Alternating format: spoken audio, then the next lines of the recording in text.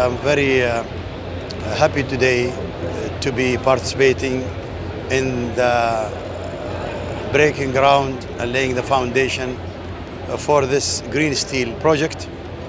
It's a very important project to produce 5 million tons of steel with an estimated investment of $3 billion.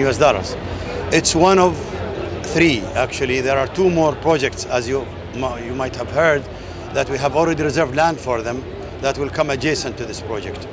But what makes this project special is that it starts using the available gas that has already arrived into Duqm, and then as we go on, move into using green hydrogen once green hydrogen is produced in Duqm. But it will also use, from the start, when available, energy that's produced from the sun and energy that's produced from the wind. The location of Duqm is very important for this project, as for the other projects.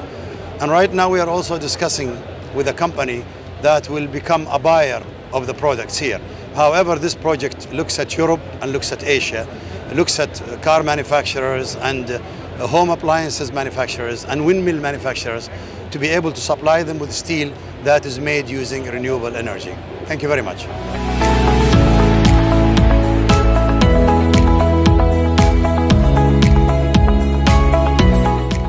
Well, today you have seen the launch of the groundbreaking ceremony of the Vulcan Green Steel Plant. As you know, Jindal Steel Group is one of the leading steel producers, not just in India but the world.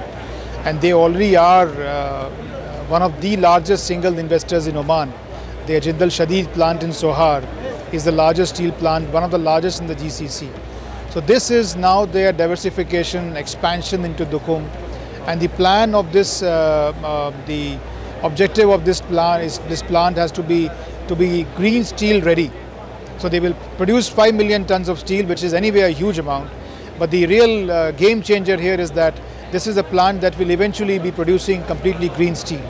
So that way it's a future ready outlook, which we believe goes very well with both India's and Oman's objectives of moving towards a carbon neutral future.